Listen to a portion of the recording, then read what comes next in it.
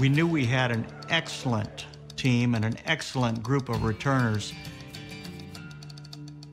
People thought, unless there's some injuries, this is going to be a very good 1985 football team. We were ranked for the first time in a long time in a preseason top 10. There was this big, and I mean big question mark among the state, will the Hawkeyes be #1?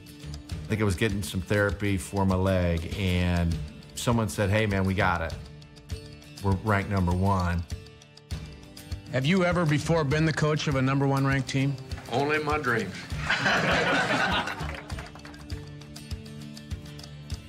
Made people feel good. We're #1, and emotionally we needed that. The farm crisis in 1985, that was on the front page. And then you turn to the front page of the sports, and all you would see is Hawkeye football. Oh, great catch! And a touchdown! A bootleg! A brilliant play! Oh, man, what a play! We beat Michigan State. We beat Wisconsin.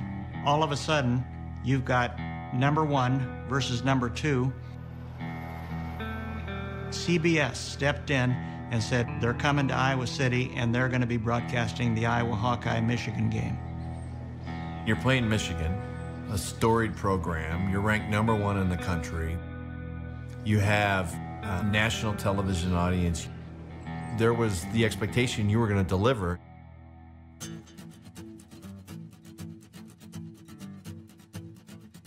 There are things that a farmer prays for, and one of them that they never pray for is for it to rain and stop the harvest.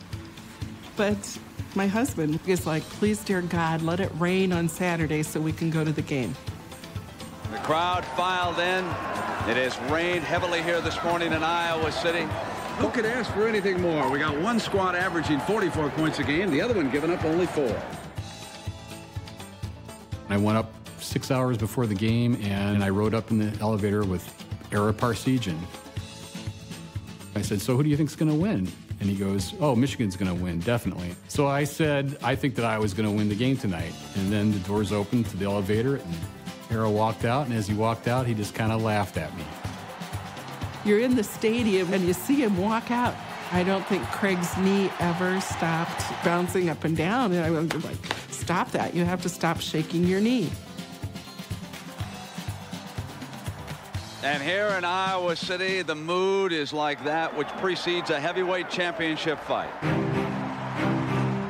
There was a tenseness, an uneasiness because the game was so big. The arrogance of that team started with Bo Schembechler, and you could feel that. The tension building here for the coin flip. It's a look that they gave that was like, you're not as good as we are. You haven't won as long as we've won. We're Michigan. So it's coming down to this. Robbins to punt for the Wolverines. When Bill Happel takes the punt on the fair catch, you looked at the clock, you looked at the timeouts, you looked at everything, and you said, this is it. The play calls from Bill Schneider and Hayden Fry were just, they were genius. Got a nice haul, comes out to about the 46-yard line for another first down. It became more and more intense, particularly as the clock continued to run down. And at that point, as a defensive player, you're really thinking to yourself, well, we're really not going to have to do anything. We're just going to have to rely on these guys to take it all the way. For Hayden Fry and the Hawkeyes, it's a nervous 2 seconds. It's almost like you were waiting for your first child to be born.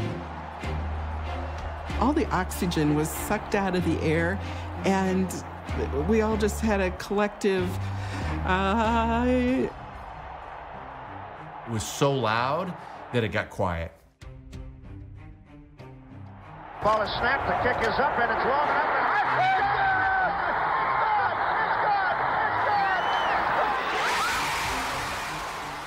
I didn't have to look up.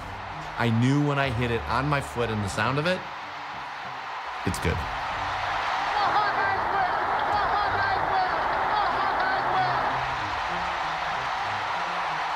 I think we were on the field before that it went through, And all I can remember is just darkness because there's so many people jumping on top of us, not just players, but fans.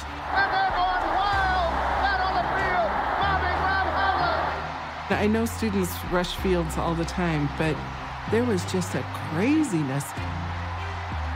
It was like, holy cow, Iowa City was on fire. Listen to this